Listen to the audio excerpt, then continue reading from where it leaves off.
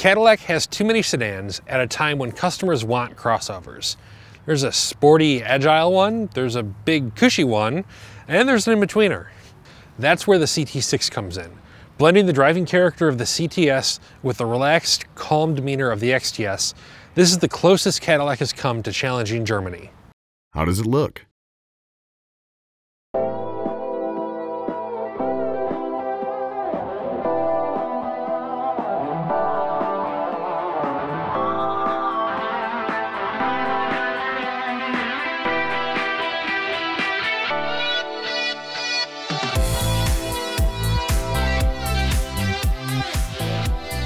Arguably the most graceful application of Cadillac's current design language, the CT6 wears its clean, angular styling well. We like the overall look and appreciate that Cadillac toned down the aggression to create something that's more elegant than angry. We wish more automakers would do the same. How's the storage? The CT6 is a big American sedan, but it doesn't really haul like one. There's only 15.3 cubic feet of cargo space, and the rear seats don't fold down at all. Normally when we're filming our time lapse, you get multiple different configurations for these 3 pieces of away luggage. This time, there were 2. That's it. That's all we could fit in there.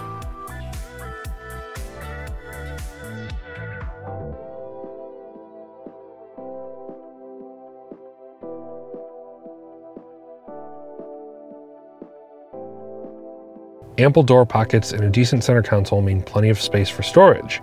We like the positioning of the 2 front cup holders, but they could be a smidge bigger. Good on Cadillac for skipping the CTS's motorized cup holder lid. The flip cover here looks and feels fine. Is it roomy? There's acres of space in the 4 main seats, but the driver is the one getting gypped. The seating position is bizarre, and the telescopic steering wheel doesn't come out far enough. Drivers with longer legs suffer from the odd seating position. How does the interior feel?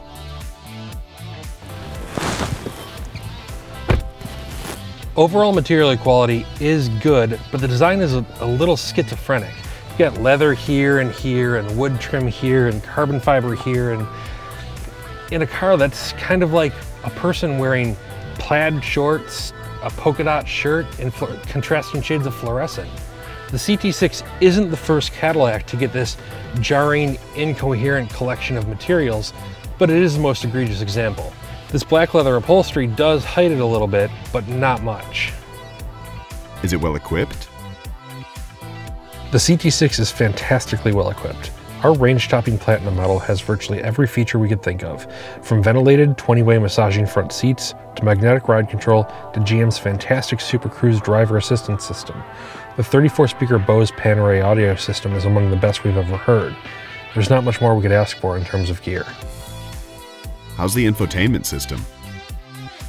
Cadillac's infotainment system has gotten better of late, but the CT6 still suffers from some oddities. A touchpad interface works alongside the traditional touchscreen, giving drivers an alternative place to input commands, but it's not especially good, responding slowly and inaccurately to our inputs. The touchscreen works better, and Cadillac has done a fair job of simplifying how the driver controls the CT6's various systems. Is it a good daily driver?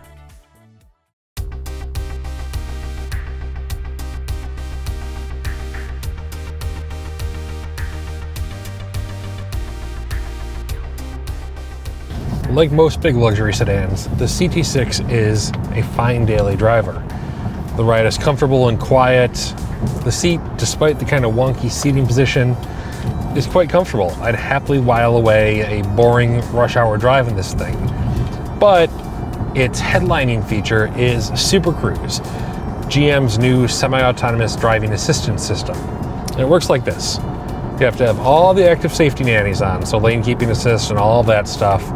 Then you have to turn on the adaptive cruise control, and we'll set it at a nice reasonable 60 miles an hour. And then I wait for a little logo in here, a little steering wheel logo to show up, and all I have to do then is, if I remember how to do it, this middle button right here turns on Super Cruise. I get a green light right here, and as you're about to see as we go through some corners on I-75 here, I don't really have to do anything. I can sit here, my hands are off the steering wheel, my feet are off the throttle and the brake, and the car does all the driving for us. This is really, really good for freeway driving. You can't use it anywhere else because it relies on GPS mapping and other data. But if your commute involves a lot of freeway work, a lot of boring drudgery, this is the way to do it. There are some holdups. You have to be looking straight ahead. There are cameras right here that will watch you and make sure that you're not looking away.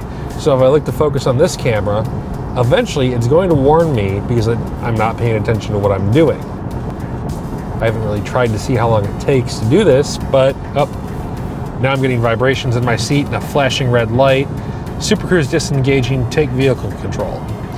So I have control of the vehicle again. Super Cruise icon shows back up. I can turn the system back on. And just like that, the car is doing the driving again. Is it fun to drive?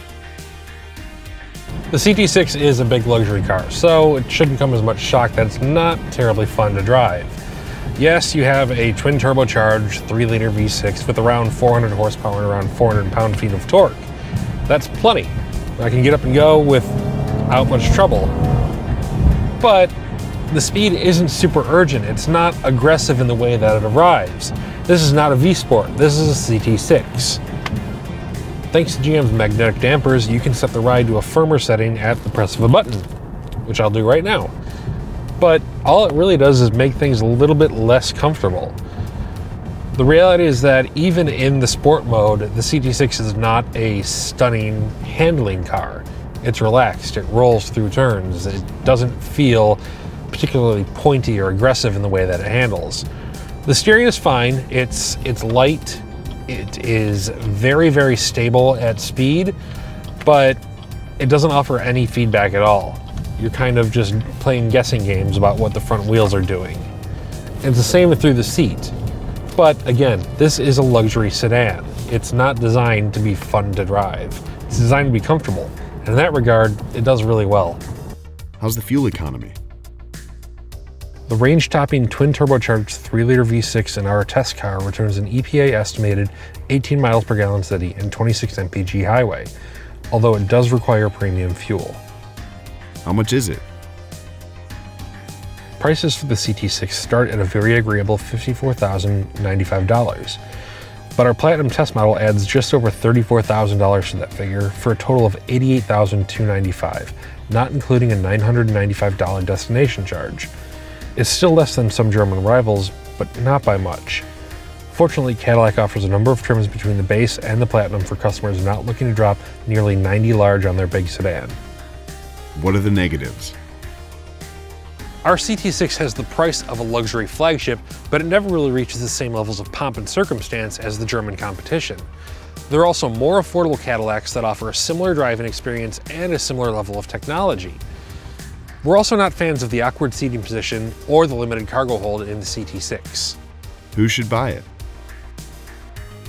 The Cadillac CT6 is a fine luxury sedan, but customers have no shortage of options in that category. Instead, this car will appeal to customers that spend most of their commute on the freeway. It's a sublime high-speed cruiser thanks to its excellent ride, advanced active safety systems, and absurdly powerful 34-speaker stereo.